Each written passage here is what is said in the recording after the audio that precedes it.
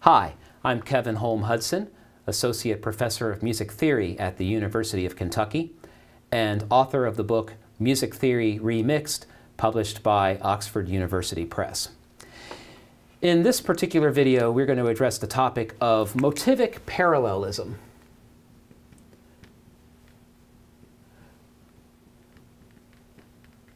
Motivic parallelism involves how a motive that can be found at the surface level of a piece of music may also be manifested at a deeper level of musical structure, as an interval that forms key relationships in a piece, for example.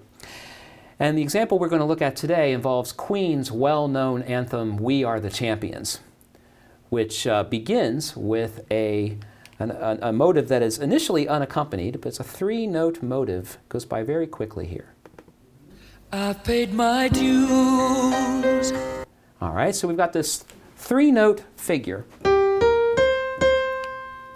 which we can see here in C minor,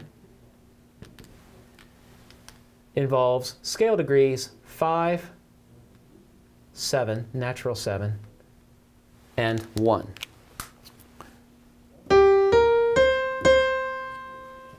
In C minor. That verse begins with that motive heard 4 times, sometimes elaborated, but 4 times in the first part of the verse. Then there's a key change. The music moves to E flat major, which is the relative major of C minor. And bad mistakes. So we've got scale degrees 5, 7, and 1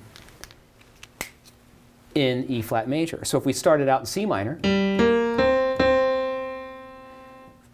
we move to E flat major, different key, but the same scale degrees are involved, just transposed into E flat major. And then, of course, there's the big build-up with the guitar, the drums, the operatic backing vocals, and then we get to the triumphant chorus. We are the champions, my friend. And that starts with an elaborated reversal of our motive. So now we're in F major. And we start with scale degrees 1, going to 7, going to 5. We can almost mark this as an ornamenting tone, like a neighbor tone. So recapping, we had C minor, 5, 7, 1. We moved to E flat major, 5, 7, 1. And then we moved to F major, reversed, 1, 7, 5. So clearly this three-note motive is very important to the song. And so now we can take a step back and look at the key structure of We Are the Champions. We start in C minor. We then go to E flat major. And then we finish in F major.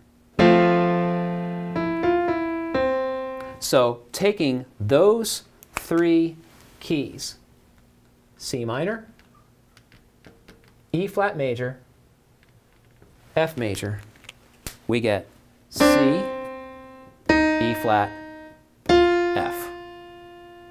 The 3 key areas give us in F the same scale degrees that we started with in C minor.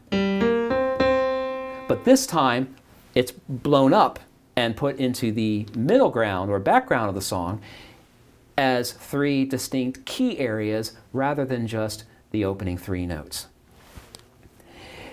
It gets more interesting as we get to the end of the song.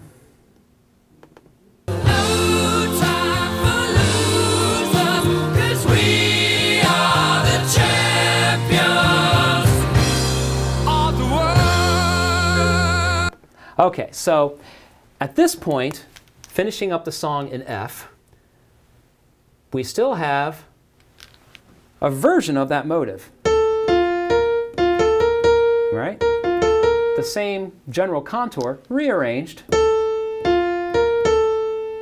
And then throwing in the flat turns it into kind of a playground taunt. And the last three notes of the song, the E flat, C, F, give us the three key areas that we had at the beginning, telescoped into the very end of the song. I'm Kevin Holm-Hudson, and this is Music Theory Remixed.